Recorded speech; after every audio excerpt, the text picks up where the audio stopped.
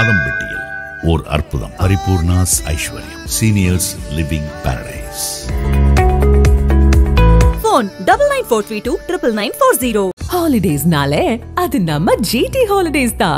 GT Holidays, South India's #1 travel brand. You know you are special when you're with GT Holidays. Hi-Fi Housing and Properties in Sri Chaitanya ECR Kovalam. Beautiful beach view plots, 35 lakh. Call 7092 656 656. Have you ever wondered why there is so much negativity around any news in India? Swarajya aims to build an India first media outlet with your support. Now get a subscription for just 699 rupees from the link you see on the screen and join us. தூங்குறான்னு நீங்க சொல்லுங்க sir. இவ்வளவு நாள் தாமதம் சொல்லுங்க. அவர் பயன்படுது governor தூங்குறான்னு நீங்க எப்படிங்க சொல்வீங்க? சார் சொல்றாங்க. உங்களுக்கு வந்து அவ்வளவு காமெடியா இருக்காங்க. அத வச்சிருக்காங்கன்னு சொல்றாங்களே. ஆளுநர் என்ன செய்யறாரு? அவர் போஸ்ட்மேனா இருக்க முடியாது. போஸ்ட்மேனா தான் இருக்கணும்னு சொல்றாங்க. நீட் சட்டம் 2வது முறை கொண்டு வந்தாங்க. டெல்லிக்கு அனுப்பிட்டாரு. வந்துருச்சா? மே 7ஆம் தேதி நீட் தேர்வு நடக்க போகுது. இந்த ஆட்சி வந்த பிறகு 2வது முறை நடக்க போகுது. என்ன செய்ய போறீங்க? முதல் கையெழுத்து போடுவேன், எங்களுக்கு அந்த டெக்னிக் தெரியும், எங்களுக்கு அந்த சூட்சுமம் தெரியும், எங்களுக்கு அந்த ரகசியம் தெரியும் எல்லாம் சொன்னீங்களே, பயிற்சி கொடுத்துட்டு இருக்கீங்க. முதல்வரா தன்னோட லட்சியம் அதுன்னு ஸ்டாலின் சொல்றாரு. நடந்துச்சா சார்? ஆகாத விஷயத்தை பேசிட்டு நம்ம வந்து ஒன்றிய அரசு குன்றிய அரசு சொல்லிக்கிட்டே இருக்க வேண்டியதா ஒன்னும் ஆக போறல. செத்துக்கிட்டு இருக்காங்க. 40 பேருக்கு மேல தற்கொலை. 44 பேர் செத்துட்டு இருக்காங்க. இந்த பட்சம் 2 பேர் வெறும் மதுவுலாம் அழியறாங்க. நீங்க அரசாங்கமே டாஸ்மாக் எடுத்துட்டு இருக்கீங்க. உங்களுக்கு 44 உயிர் வந்து ஆன்லைன்ல போனா பிரச்சனை, டாஸ்மாக்ல போனா பிரச்சனை இல்லையா? ஆன்லைனால வேணா தனியார் நிறுவனம் பண்ணி சார் அது இல்லைன்னா கள்ளச்சாராயம் குடிச்சு 60-70 பேர் செத்துருவாங்க. பீகார்ல நடக்கிற மாதிரி. யாரும் தமிழர்கள் தானே சார் தடுத்து இப்படி கும்பலா செத்துட்டாங்கன்னா கல்யாண வீடு சாவு சார் ஓட்டு சார் சாப்பிட்டு சார் இல்ல சார் கிடையாது. ஆனா ஆன்லைன் மசோதால கண்ணுக்கு முன்னாடி நல்லா இருக்கிறவங்க உயிரிழந்துட்டு இருக்காங்க. இங்க வந்து நோயாளிகள் அவங்க எல்லாம் வேற யாரு குடிக்க அடிமையானவங்க சாகுறாங்க. அதே பிரமாதமான வார்த்தையை பயன்படுத்து. அதே மாதிரி ஆன்லைன் ரம்மிக்கு அடிமையானவங்க. திரௌபதி முர்மு வந்தா போஸ்ட்மேனா இருக்கக்கூடாது. கையில சாட்டை சொல்லட்டணும். உங்களுக்கு RN ரவி வந்தா தான் ரப்பர் ஸ்டாம்பா இருக்கும். உங்களுடைய ஜனநாயகத்தோட ஆசை எப்படி இருக்குங்கிறது பார்க்கணும். பாமக எதிர்க்குது கடுமையா. அதே பாமக மதுபானத்துக்கு எதிராக அவ்வளவு பேசுது. திமுக பதில் சொல்லுதா? பாமக எதிர்க்கிறாங்க, திமுக செய்ய போதா? மது ஒழிப்பு நீங்க ஜெயலலிதா ஆட்சியில குறைச்சாங்க, எடப்பாடி ஆட்சியில குறைச்சாங்க. உங்க ஆட்சியில என்ன குறைச்சிங்க? அப்ப மதுவை சேர்த்தா பரவாயில்ல, வருமானம் கூடிக்கிட்டே போகுது. எப்படி இந்த வருமானம் வரும்? அது வருமானம் அது தமிழ்நாடு அரசு sir. You were talking about 200 MPs. அது காங்கிரஸ் இருக்கா இல்லையா? நீங்க காங்கிரஸ் சொல்லும்போது காங்கிரஸ் தவிர்த்து தான் நான் சொன்னேன் சார். அப்ப சென்ட்ரலே இதை செய்யலாம்ல சார். சாகுறாங்க, அவங்களுக்கு தேவைன்னு அவங்க செய்வாங்க சார். தமிழ்நாட்டுல தேவைதானே சார் அவங்களுக்கும். ஒரு நாடு முழுக்கவே இதை அமல்படுத்திடலாம்ல. நீங்க ஆட்சிக்கு வந்து உடனே பண்ணுங்க.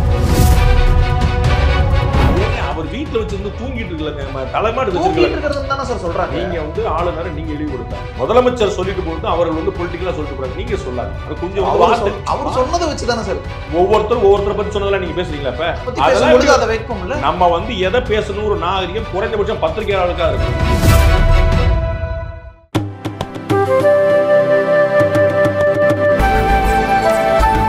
உலக தமிழர்கள் அனைவருக்கும் வணக்கம். இன்றைய சிறப்பு நேர்காணலில் நம்மோடு இருக்கக்கூடியவர் மூத்த பத்திரிகையாளர் திரு ரங்கராஜ் பாண்டே அவர்கள். வணக்கம் சார். ஆன்லைன் ரம்மி விளையாட்டுக்கு எதிரான அந்த தடை மசோதாவை மீண்டும் அரசுக்கே அனுப்பியிருக்கிறார் ஆளுநர். இது தமிழகத்தில் பல்வேறு தரப்பினரும் எதிர்ப்பு தெரிவிக்கக்கூடிய விஷயமா மாறியிருக்கு. உங்களுடைய பார்வை? காங்கிரஸ் கட்சி, கம்யூனிஸ்ட் கட்சி, திமுகவுடைய தோழமை இயக்கங்கள் எங்கேயாவது ஆண்டுட்டு இருந்தாங்கன்னா அங்கே அதுக்கு தடை இருக்குதா அப்படின்னு நம்ம தெரிஞ்சுக்கணும் முதல்ல. அப்போ அங்கெல்லாம் ஏன் தடை இல்லை, அப்புறம் இங்கே எப்படி தடை வரும் அப்படின்னு நம்ம யோசிக்கணும். ஸோ அதில் வந்து டெக்னிக்கலாக நிறைய ப்ராப்ளம் இருக்குது. மற்றபடி வரணும் நம்ம வந்து முன்னுதாரணமாக மற்ற இடங்கள்லாம் இல்லாட்டோட நம்ம முன்னுதாரணமாக இருக்கலாம். டெக்னிக்கலாக அது வந்து சில ப்ராப்ளம் இருக்குன்னு ஒரு அப்ஜெக்ஷன் ரைஸ் பண்ணுறாரு. அதை கிளியர் பண்ணிட்டாங்கன்னா நோ இஷ்யூஸ். அதை தாண்டி இன்னொரு வாய்ப்பும் இருக்குது. If they are very serious about that. நம்ம ஏற்கனவே திரு அண்ணாமலை வந்து ஒரு கேள்வி எழுப்பியிருந்தார். ஆர்டினன்ஸ் போட்டிங்களே அதுக்கு ஜிஓ போட்டிங்களா அப்படின்னு கேட்டிருந்தாரு. ஜிஓ இல்லாமல் ஆர்டினன்ஸ் வந்து செல்லுபடி ஆகாதுன்னு சொல்லியிருந்தாரு. ஆர்டினன்ஸ் போட்டுருந்தாங்க, முடிஞ்சு வச்சு திரும்ப கையெழுத்து போட்டு திரும்ப அனுப்பியிருக்கிறாங்க. இன்னைக்கு அதே சட்டமன்றம் அதே மசோதாவை ஒரு எழுத்து திருத்தம் கூட இல்லாமல் அப்படியே தெரிவிக்கணும்னா கவர்னருக்கு அதை அப்படியே டெல்லிக்கு அனுப்புறத வேறு வழி இல்லை. ஸோ வந்து நம்ம வந்து பெருசாக கவலைப்பட வேண்டியதில்லை. If they are serious about this அவங்க வந்து திருப்பி அனுப்பலாம், 10 நிமிஷத்தில் வேலை முடிஞ்சிடும். ஆனால் நீதிமன்றம் இதை திரும்ப ஸ்ட்ரைக் டவுன் பண்ணும் அப்படின்னு சொல்கிறாங்க. அதுக்காகத்தான் இவர் திருப்பி அனுப்புகிறாரு, நீங்கள் புரிஞ்சுக்கங்கப்பா அப்படின்னு சொல்கிறாரு. அதை தாண்டி இது கவர்னரா கவர்மெண்ட்டா அப்படிங்கிற மாதிரி போச்சுன்னா திருப்பி நீதிமன்றம் போய் நிற்கும். அப்போ கவர்னரை இன்னைக்கு வந்து பழி சொல்லி நம்ம வந்து அவருக்கு வந்து தமிழக நலன் அக்கறை இல்லை, அவருக்கு வந்து தமிழர்கள் நலன் அக்கறை இல்லை, அவருக்கு 44 பேர் செத்து அக்கறை இல்லைன்னு சொன்னால் இதே சட்டத்தை அதிமுக ஆட்சியில் எடப்பாடி பழனிசாமி அவர்கள் கொண்டு வந்த போது உயர்நீதிமன்ற மதுரை கிளை வந்து அதை தள்ளுபடி பண்ணுச்சு. அப்போ வந்து நீதிமன்றத்துக்கும் தமிழர்கள் மீது அக்கறை இல்லை, தமிழ் மீது அக்கறை இல்லை, 44 வருஷத்து அக்கறை இல்லைன்னு சொல்ல போகிறோமான்னு யோசிக்கணும். அப்போ ஓய்வு பெற்ற நீதியரசர் சந்துரு தலைமையிலான குழுவினர் வந்து நீதியரசர் சந்துருவே சொல்றாரு, இவர் வந்து குட்டு வாங்க போறாரு கவர்னர் அப்படின்றார். அப்போ முந்தின மசோதாவில் வந்து நீதிமன்றம் ரத்து பண்ணிச்சு. அப்போ நீதிமன்றம் யாரை கூட்டுச்சு? அப்போ இதில் வந்து ஒரு டெக்னிக்கல் இஷ்யூ இருக்குது, இல்லைன்னா ஒரு கிரே ஏரியா இருக்குது, அதை கிளாரிஃபை பண்ணிக்கங்க அப்படின்னு சொல்கிறார். இவ்வளோதான் பயன். அது திருப்பி அனுப்புறாரு. இல்லை, அது ஒரு 2வது நாளே செய்யலாமே. 4 மாதம் 5 மாதம் கிடப்பில் வச்சிருந்துட்டு நம்ம வந்து அப்படி ஒரு காலக்கெடு வந்து நீதிமன்றங்களுக்கும் ஆளுநர்களுக்கும். ஆனால் அது கெடு இல்லைங்கிறதுக்காகவே ஆளுநர்கள் இப்படி தாமதப்படுத்திக் கொள்ளக்கூடாதுன்னு உயர்நீதிமன்றம் உச்ச நீதிமன்றங்களே சொல்லியிருக்கு. நீதிமன்றங்கள் அந்த மாதிரி தாமதப்படுத்திருக்காங்களா இல்லையாங்கிறது பதில் சொல்லணும். 10 வருஷம் 25 வருஷமா நிலுவையில் இருக்கக்கூடிய வழக்குகள் இருக்குன்னு தலைமை நீதியரசர் சந்திரசூட் சொல்றாரு. அப்போ நம்ம என்ன செய்யணும்? 25 வருஷமா நம்ம ராஜீவ் கொலை வழக்கு எத்தனை வருஷமா இருந்துச்சுங்கிற நம்ம பார்க்குறோம். ஸோ வந்து அதில் வந்து அவர் ராஜீவ் கொலை வழக்கில் அப்படின்னா அது வந்து குற்றம் அவர்களுக்காக வந்து நீதிமன்றம் திறந்து அவங்களுக்கு எல்லா வாய்ப்பையும் கொடுக்குது. அப்போ வந்து நம்ம டிலே பற்றி பேசலை, மற்றவர்கள் பற்றி பேசுனா என்ன அர்த்தம்? எப்படி நீதிமன்றம், நான் வந்து அரசமைப்பு என்ன சொல்லியிருக்கோ அதை பேசுறேன். நீதிமன்றங்களுக்கும் கெடு விதிக்கல, ஆளுநருக்கும் கெடு விதிக்கல. ஆளுநருக்கு நீதிமன்ற அறிவுரை சொன்னா சொல்லலாம், அதில் ஒன்றும் குழப்பம் இல்லை. ஆளுநர் என்ன செய்யறாருன்னா, அவர் வந்து ஒரு போஸ்ட்மேனா இருக்க முடியாது. அப்ப அவர் என்ன செய்யறாரு, ஒரு விஷயத்தை வந்து போஸ்ட்மேனா தான் இருக்கணும்னு சொல்றாங்களே, சொல்லிட்டு போக வேண்டியதா. 2வதுல வந்து போஸ்ட்மேன் அனுப்பிடுறாரு. அவர் தான் சொன்னாங்க, சட்டம் என்ன சொல்லுது, நமக்கு வந்து என்ன புரிதல் இருக்குது, என்ன மரபு இருக்குதுன்னா, முதல் முறை அனுப்புனா அவருக்கு திருப்பி அனுப்பக்கூடிய அதிகாரம் இருக்கிறது. அதனாலதான் திருப்பி அனுப்பியிருக்கிறாரு. அதனாலதான் இதுவரைக்கும் திருப்பி அனுப்பியிருக்கிறாங்க. நீட் சட்டம் 2வது முறை கொண்டு வந்தாங்க, டெல்லிக்கு அனுப்பிட்டாரு. வந்துருச்சா? மே 7ஆம் தேதி நீட் தேர்வு நடக்க போகுது. இந்த ஆட்சி வந்த பிறகு 2வது முறை நடக்க போகுது. என்ன செய்ய போறீங்க? முதல் கையெழுத்து போடுவேன், எங்களுக்கு அந்த டெக்னிக் தெரியும், எங்களுக்கு அந்த சூட்சுமம் தெரியும், எங்களுக்கு அந்த ரகசியம் தெரியும், எல்லாம் சொன்னீங்களே, பயிற்சி கொடுத்துட்டு இருக்கிறீங்க. ஏற்கனவே நடந்து முடிஞ்சு வச்சு தான் நடக்க போகுது. திரும்ப முதல்வரா தன்னோட லட்சியம் அதுன்னு ஸ்டாலின் சொல்றாரு. நடந்துச்சா சார்? நீங்க ஏடிஎம்கே நீங்க எப்படி எடுபடி அரசு, அடிமை அரசு என்னெல்லாம் சொன்னீங்க? மத்திய அரசுக்கு வால் பிடிக்கிறதுனால முடியல. நீங்க தான் மத்திய அரசு கூட போர் தொடுத்துட்டு இருக்கீங்களா? முடிஞ்சதா? இதனாலதான் தமிழர் நலனுக்கு எதிராக இருக்கிறாங்க. நான் வந்துடுறேன். இப்ப திமுக அரசு வந்து தமிழர் நலனுக்கு எதிராக இருக்கா? தமிழ்நாட்டுல நீட் வந்து அமல்ல இருக்குது. அப்ப திமுக அரசு தமிழ்நாட்டு நலனுக்கு எதிராக இல்ல. நாங்க தமிழ்நாட்டு நலனுக்காக இதை தடுக்கணும்னு நினைச்சா ஒன்றிய அரசோ அல்லது இங்க ஆளுநர் ஆகாத விஷயத்தை பேசிட்டு நம்ம வந்து ஒன்றிய அரசு குன்றிய அரசு சொல்லிக்கிட்டே இருக்க வேண்டியதா ஒன்னும் ஆக போறல. சுப்ரீம் கோர்ட்டை சொல்லுங்க, எல்லாம் நடைமுறைக்கு ஆகாதுன்னு எல்லாருக்கும் தெரியும். அரசியல் பண்ணிக்கிட்டே இருக்கிறாங்க. ஊடகங்கள் அடுத்து அக்கறை இல்லாம அப்பாவி மாணவர்கள் இதுல கன்ஃபியூஸ் ஆகி அவங்க உயிரே போகுது. அதான் சார், இந்த விஷயத்திலயுமே கூட செத்துக்கிட்டு இருக்காங்க. 40 பேருக்கு மேல தற்கொலை, 44 பேர் செத்துக்கிட்டு இருக்காங்க. டெய்லி குறைந்தபட்சம் 2 பேர் மதுனால தமிழ்நாட்டில் சாராங்க. ஒட்டு மொத்தமா இந்த ஆன்லைனுக்கான மசோதாவுக்கு தடை வேணும்னு கேட்டதுல இருந்து இன்னைக்கு வரைக்கும் 44 பேர் இருந்திருக்காங்க. ஒரு நாளைக்கு தமிழ்நாட்டில் குறைந்தபட்சம் நீங்க டேட்டா எடுத்து பாருங்க, குறைந்தபட்சம் 2 பேர் வெறும் மதுவுல அழிகிறாங்க. நீங்க அரசாங்கமே டாஸ்மாக் எடுத்துக்கிட்டு இருக்கிறீங்க. உங்களுக்கு 44 உயிர் வந்து ஆன்லைன்ல போனா பிரச்சனை, டாஸ்மாக்ல போனா பிரச்சனை இல்லையா? டாஸ்மாக்ல அரசு ஆன்லைனால வேணா தனியார் ஒண்ணு பண்ணி, அது இல்லைன்னா கள்ளச்சாராயம் குடிச்சு 60-70 பேர் செத்துருவாங்க. பீகார்ல நடக்கிற மாதிரி. பரவாயில்ல, பீகார்ல எத்தனை வருஷம் செத்துருக்காங்க? 60 பேர். பீகார்ல வந்து 4 வருஷமா இல்ல, எத்தனை வருஷம் இருக்காங்க? மொத்தம் 60 வருஷம் இருக்காங்க. நான் சொல்றேன் அப்பப்போ 60-70 பேர் மொத்தமா சாகுறாங்க. தம்பி நான் சொல்றது ஒவ்வொரு நாளைக்கு 2 பேர். உங்களுக்கு என்ன பாட்டா செத்தா பரவாயில்லையா? மொத்தமா தான் சாகக்கூடாதா? என்ன உங்களுக்கு, நீங்க யாருதான் தமிழன் தானே, யாருதான் தமிழர்னாலும் தானே? இல்ல சார், தடுத்து இப்படி கும்பலா செத்துட்டாங்கன்னா கல்யாண வீடு, சாவு நான் சொல்றேன் சார், 4 வருஷமா சார் பீகார்ல தடை விதிச்சு. பீகார்ல வந்து ரிகரஸ் தடைன்னா நீங்க ப்ரொசஸ் நீங்க வச்சிருக்க கூட முடியாது. புரியுங்களா? வீட்டுல ஒரு குவார்டர் பாட்டில் தான் பிடிச்சி உள்ள வச்சிருவாங்க. அந்த மாதிரி நீங்க குடிக்கலாம் வேண்டாம், கையில வச்சிருந்தா போத்திக்குள்ள வச்சிருவாங்க. அந்த மாதிரி இருக்கக்கூடிய மாநிலத்துல ஒட்டு மொத்தமா இது வரைக்கும் 4 வருஷத்துல 60 பேர் செத்துருக்காங்க. இல்ல சார், மொத்தமா இல்ல, சமீபமான. நீங்க சொல்லுங்க, 200 பேர் செத்துருக்கானா 300 பேர் செத்துருக்கானா வச்சுக்கோங்களா? நீங்க 200 பேர் வச்சுக்கோங்க உங்க பேச்சு. நான் சொல்ற கணக்க தயவு செய்து காதுல உள்வாங்க. ஒரு மாசத்துக்கு 60 பேர் குடி நோய்ங்கிறதுனால அதான் சார், அதனால இழப்புகள் ஏற்படுது. ஓட்டு சார், சாப்பிட்டு சார் இல்ல சார் கிடையாது. ஆனா ஆன்லைன் மசோதால கண்ணுக்கு முன்னாடி நல்லா இருக்கிறவங்க உயிரிழந்துட்டு இருக்காங்க, தற்கொலை பண்ணிட்டு இருக்காங்க. நல்ல வேலை, நல்ல கல்வி அறிவு பெற்று நல்லா இருக்கக்கூடியவங்க சாகுறாங்க. இங்க வந்து நோயாளிகள் அவங்க எல்லாம் வேற யாரு, குடிக்கு அடிமையானவங்க சாகுறாங்க. அதே பிரமாதமான வார்த்தையை பயன்படுத்துறீங்க. அதே மாதிரி ஆன்லைன் ரம்மிக்கு அடிமையானவங்க சாகுறாங்க. அதே மாதிரி நல்லா படிச்ச இளைஞர்கள், ஆமா நல்ல வேலைக்கு குடிக்கிறவங்க, படிக்காதவங்க குடிக்கிறாங்க நினைச்சிட்டு இருக்கீங்களா? நிறைய ஆல்கஹாலிக் அடிக்ட் ஆறவங்க வந்து படிக்காதவங்க. ஒண்ணு சரியில்லை, சரி அதையும் சரி செய்யணும், சரி. ஆனா அதை நான் காரணம் காட்டி இதையும் சரியில்லாம தான் வச்சிருப்பேன்னா அதான் உங்களுக்கு அக்கறை என்ன? இல்ல சரியில்லாம வச்சிருப்பேன். நான் சொல்றேன், நான் இது வரைக்கும் ஆன்லைன் ஆட்டம் பார்த்த கூட கிடையாது, எனக்கு தெரியவே தெரியாது. அதனால தடை வந்தா நல்லதா, எனக்கு அதில் எந்த லாஸும் கிடையாது. நல்ல விஷயத்தை எப்படி செஞ்சாலும் சரி. நான் சொல்றது டெக்னிக்கல் கிரே ஏரியா இருக்குன்னு நான் சொல்றேன். That's my point. ஆனா உங்களுக்கு அக்கறை இருக்கக்கூடிய உங்களுக்கு உங்க கையில இருக்கக்கூடிய அதிகாரத்தை டாஸ்மாக் கடையை மூட்டா யார் தடுக்க போறா சொல்லுங்க. இப்ப ஆன்லைன் தடை போட்டா போன முறை யார் தடுத்தாத? ஆன்லைன் ரம்மிக்காரன் கோர்ட்டுக்கு போயிட்டான். சரிங்களா? நீங்க எடப்பாடி இப்பயும் போயிருக்குமே சார். போவான் சார். ஆளுநரே ஏன் அதுக்கு ஒரு வெயிட் பண்ணிட்டு இருக்கணும்? ஆளுநர் வந்து நான் கையெழுத்து போட்டு கையெழுத்து யாரு போடுறா? அதுல ஆளுநர் தான். அப்ப ஆளுநர் ரசிக்கப்படக்கூடாதுன்னு நினைக்கிறாரு. எப்பா நான் சொல்றேன், உங்களுக்கு ஏற்கனவே நடந்திருக்குங்க, கொஞ்சம் பாத்துக்குங்கன்னு சொல்றாரு. அவ்வளவுதான். நான் கேட்கிறேன், டாஸ்மாக் கடை நீங்க முன்னா யாருமே தடுக்க போறது கிடையாது. நீங்க டாஸ்மாக் கடை மூடன்னு 2016 தேர்தல் அறிக்கையில் சொன்னாலும் மூட வேண்டியதானே? அந்த இதுக்கெல்லாம் நீங்க அரச பொறுப்பேற்க சொல்றீங்க. டாஸ்மாக் மூலமா வேற யாரா பொறுப்பு இருக்கா சொல்லுங்க. ஆனா வேற யாரா பொறுப்பு?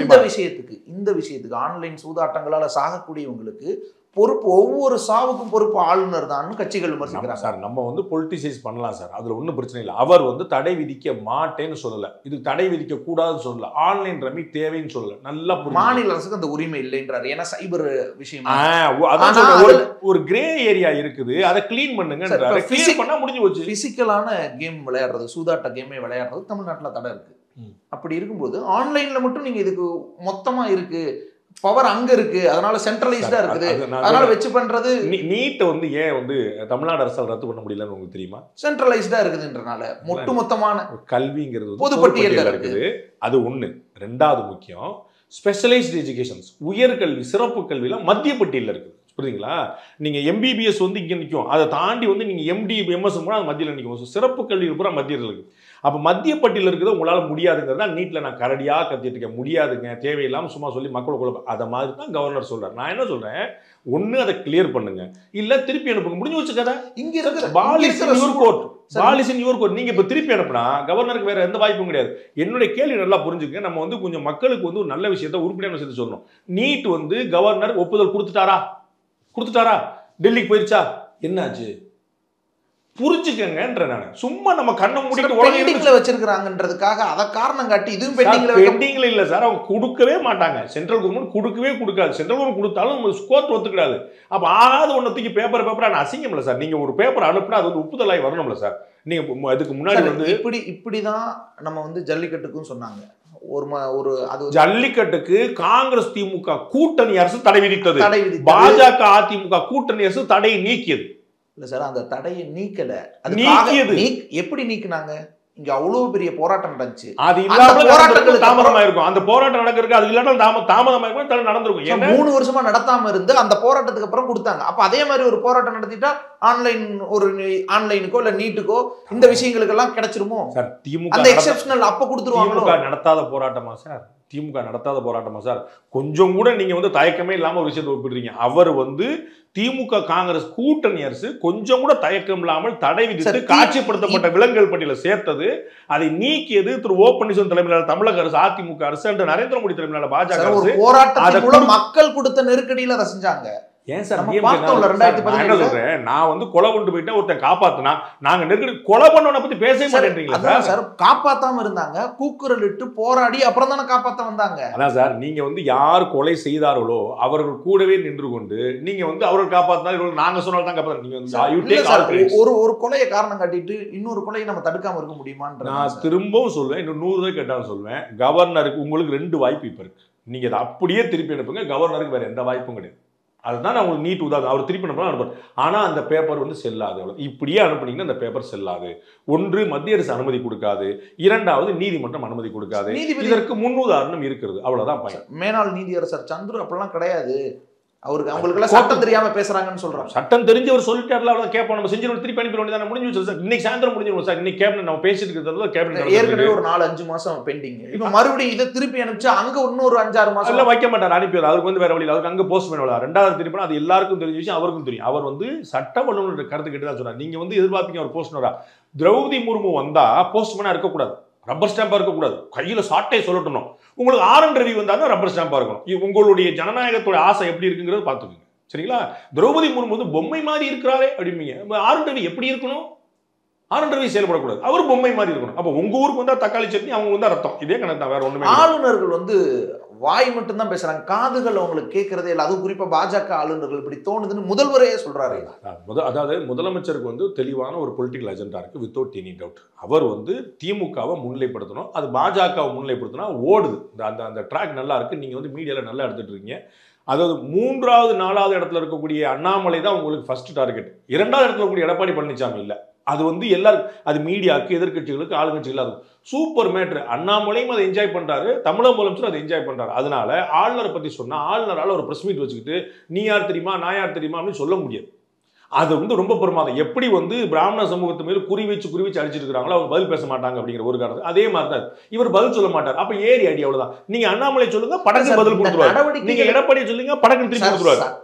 ஆன்லைன் மசோதாவை இவ்வளவு நேரம் வச்சிருந்துட்டு திருப்பி அனுப்பும் போது தானே இதை சொல்றாரு. ஏங்க அவர் வீட்டுல வச்சிருந்து தூங்கிட்டு இருக்கலங்க, தலைமாடு வச்சிருக்காங்க தானே சார் சொல்றாங்க. நீங்க வந்து ஆளுநரை நீங்க இழிவுபடுத்தாதீங்க. இல்ல சார் அப்படிதானே சொல்றாங்க. முதலமைச்சர் சொல்லிட்டு போட்டு அவர்கள் வந்து பொலிட்டிக்கலா சொல்லிட்டு போறாங்க, நீங்க சொல்லாதீங்க. அது கொஞ்சம் அவர் சொன்னதை வச்சுதானே சார்.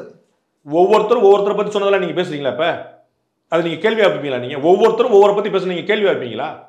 வைக்கணும்ல சார். அதை பத்தி பேசும்போது அதை வைப்போம்ல. நம்ம வந்து எதை பேசணும் ஒரு நாகரிகம் குறைந்தபட்சம் பத்திரிகையாளர்களுக்கா இருக்கணும். நான் வந்து என்னால அவங்க சொல்றாங்க ஒரு முதல்வர் கட்சிகளுடைய தலைவர்கள். நான் சொல்றேன் உங்க சேனல் வந்து காசு வாங்கிட்டு ஊழல் பண்ணிட்டு வந்து ஒரு கட்சிக்கு சார்பா செயல்படுது போடுவீங்களா சார்? நீங்க நியூஸ் இல்லைன்னு சொல்லுவோம். நியூஸ் போடுவீங்களா நீங்க? இல்ல சார் பாண்டே சார் இப்படி சொன்னாலும் செய்தி போடுவீங்களா? போட மாட்டீங்க. ஏன் போட மாட்டீங்க? இது உங்களுக்கு ஏற்பு இல்ல. ஒவ்வொரு சேனலுக்கும் ஒவ்வொரு எடிட்டருக்கும் பாலிசி இருக்கும்ல சார். அவங்கவுங்க என்னென்ன செய்யணும் அவ்வளவுதான். அதைத்தான் நான் சொல்றேன். கரெக்டா சொன்னீங்க தம்பி. அதான் இப்போ 10 நிமிஷம் லேட்டா வரீங்க, கரெக்டா வரீங்க ட்ராக்ல. இன்னும் 10 நிமிஷம் லேட் அவ்வளோ. நான் அதை தான் சொல்லிட்டு இருக்கேன். அது மாதிரி ஒவ்வொருத்தருக்கும் ஒரு பாலிசி இருக்கு. அவர்கள் சொல்லுவாரு, நான் சொல்லக்கூடாது. இந்த பாலிசி எப்படி என்ன சரியா இல்லையான்னு கேட்கறதுக்கு அதை சொல்லணும்ல சார். அது தூங்குறான்னு நீங்க சொல்லக்கூடாது சார். இவ்வளவு நாள் தாமதம் சொல்லுங்க. அவர் பயன்படுது கவர்னர் தூங்குறான்னு நீங்க எப்படிங்க சொல்லுவீங்க சார்? சொல்றாங்க உங்களுக்கு வந்து அவ்வளவு காமெடி எடுத்துட்டாங்க. அதான் வச்சிருக்காங்கன்னு சொல்றாங்களே. அதான் நான் இடத்துல போட்டுருந்தாங்கன்னு சொல்றாங்க. அதான் நான் சொல்றேன். அப்படி சொல்றாங்களே சொல்லிட்டு இருக்கு. நம்ம நீங்க போஸ்ட்மேன் கிடையாது, நீங்க போஸ்ட்மேன் கிடையாது. அது தெரியும். அது ஒரு நாகரிகத்தை தயவு செய்து கடைபிடிங்க. இது வந்து ஒரு அடிப்படை வழக்கமா வச்சு யார் என்ன சொன்னாலும் சொல்லிட்டு இருக்காங்க. நான் சொல்றேன் சைதை சாதிக்கு மத்தவங்க பேசுற வார்த்தையில நீங்க பேசுவீங்களா சார்? அதை நம்ம எவ்வளவு கண்ணியமா பேசணும்னு இருக்கல. இப்படி மோசமா பேசுறாங்களே சரியா கேட்போம். அருமையா கரெக்டா இருக்கு தம்பி. நான் ரொம்ப 10 நிமிஷம் லேட்ல பின்னாடி வந்துட்டே இருக்கீங்க. அது நம்ம எவ்வளவு கண்ணியமா பேச அதுதான் நான் சொன்னேன். நான் என்ன சொல்றேன் சார், ரொம்ப நேரம் தாமதமாதும் சொல்றாங்களேன்னு கேட்டா நான் பதில் சொல்லிருப்பேன். அந்த கருத்து நான் நின்றுக்க மாட்டேன். அந்த இடத்துல தூங்குறதா சொல்றாங்களே சொன்னனால தான் நான் இப்ப சண்டைக்கு வரேன். வேற ஒண்ணுமே கிடையாது. தூங்க வச்சிருந்தாரா அப்படின்னு கேட்கும்போது ஆமா அப்படி அந்த வார்த்தை அந்த மாதிரி ஆளுநர்களை பயன்படுத்துற பழக்கத்தை நிறுத்துங்க. ஓகே, நான் தூக்கி போடுறேன். அதுக்கப்புறம் ஒண்ணு, அவர் வந்து நீதியரசர்கள்ட்டையும் சட்ட வல்லுநர்கள்ட்டையும் கருத்து கேட்கிறார். அவருக்கு வந்து ஒப்பீனியன் வாங்கறதுக்கான ரைட்ஸ் இருக்கு. இதற்கு முன்னாடி எல்லா ஆளுநரும் செய்திருக்கிறார். அப்படி வாங்கிட்டு அவர்கள் சொல்ற opinion he has to apply his mind.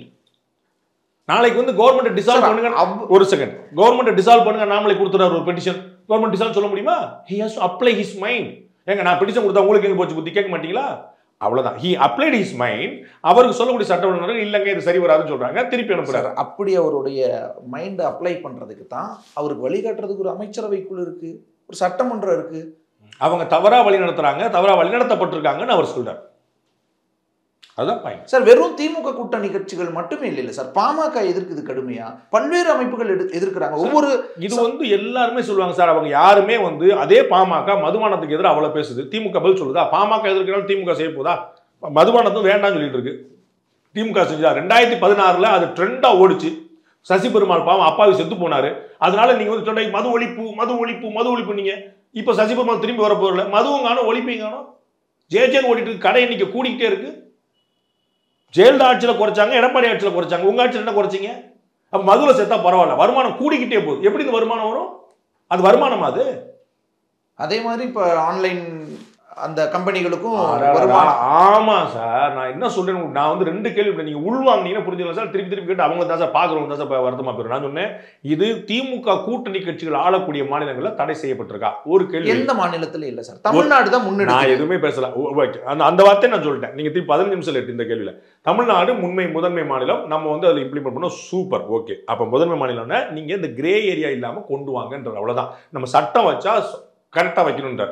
இது கிரே ஏரியாக்கு பதில் சொல்லி முடிஞ்சு வச்சுக்கிறத அதெல்லாம் பதில் சொல்ல முடியாது. திருப்பி அனுப்புங்க, முடிஞ்சு வச்சுக்க sir. Ball is in your court. இப்ப நீங்க நினைச்சா அழகா இதை கொண்டு வந்துருங்க. யா ஹூ ஸ்டாப்ஸ்? சார் இப்படியும் பட்ஜெட் கூட்டத்தொடர்ல அதை பிரமாதமா கொண்டு வரட்டும். கவர்னர் அனுப்பிடுவார். நீங்க கொள்ள போறீங்க. நம்ம விவாதம் மறுபடியும் அங்க போய் கொஞ்ச நாள் இருக்கும். அதைத்தான் நான் சொல்றேன். இதைத்தான் கவர்னர் சொன்னா சண்டைக்கு வரீங்க, இதைத்தான் நான் சொன்னா சண்டைக்கு வரீங்க. இது அங்க போய் நின்றுங்கன்னா அவர் சொல்லிட்டு இருக்காரு. இந்த இடத்துலதான் என்ன இப்படி தமிழ்நாட்டை வஞ்சிக்கிறாங்க. நாம ஒரு ஸ்டெப் முன்னாடி வச்சா கூட இவங்க இது எப்படி வஞ்சிக்கிறதாகும்? நீங்க தப்பான ஒரு விஷயத்தை பண்ண வஞ்சிக்கிறதா?